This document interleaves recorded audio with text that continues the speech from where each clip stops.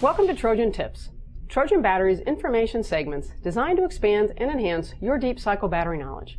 I'm Vicki Hall, Director of Quality Assurance and Technical Services for Trojan Battery Company, and I'll be your host.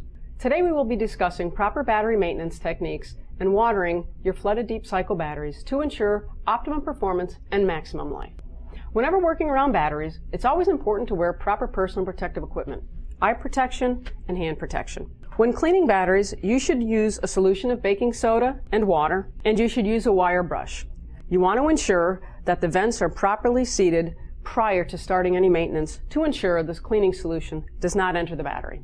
You'll apply the baking soda and water solution to the terminals and the connections and the surface of the battery to neutralize any corrosion and acid that may be left on the top of the battery.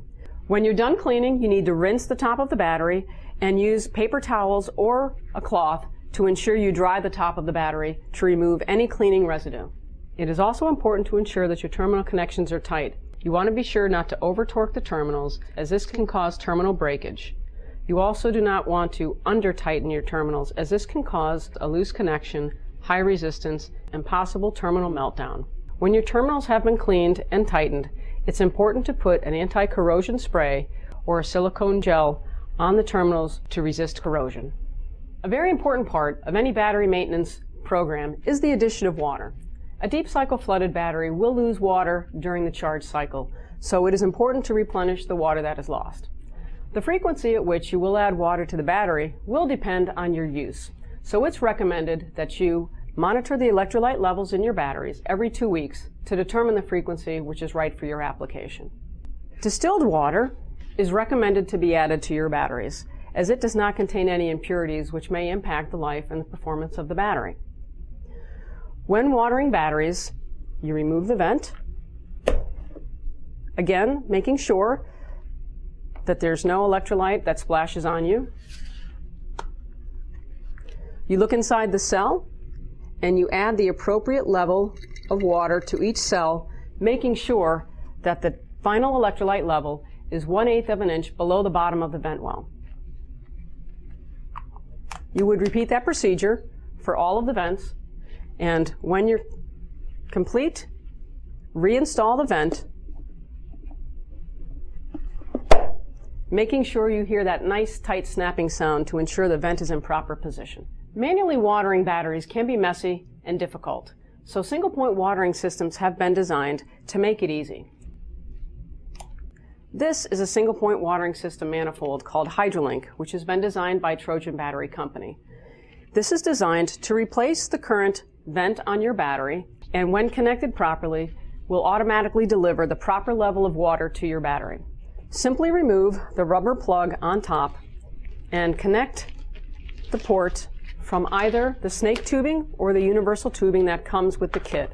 You would connect this to the other batteries in your application, connect this to either a hand pump or a regulated hose supply, and within 30 seconds you have watered your batteries all equally, easily, and without mess. The important thing to remember when watering your batteries is when to water. You should never water a battery that has been discharged. You only should add water to a battery that has been fully charged. And the reason is the electrolyte level will rise in the battery upon charge, and if you've overfilled it, it will come out of the battery and you will lose electrolyte, and that will impact the performance of the battery. You should never let the electrolyte level in your battery go below the top of the battery plates, as that will cause harm to the plates and also impact the performance of your battery. Battery equalization is an important part of any battery maintenance program. Equalization is an overcharge that's conducted on flooded batteries after they have been fully charged. You should never equalize a valve-regulated battery. Stratification occurs when the density of the electrolyte is heavier at the bottom of the cell than at the top, and this can impact battery performance. So Trojan recommends an equalization charge be conducted every 30 days.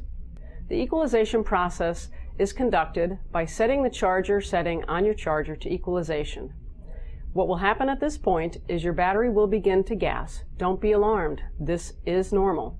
And at this point, you should read the specific gravity every hour until the specific gravity ceases to rise.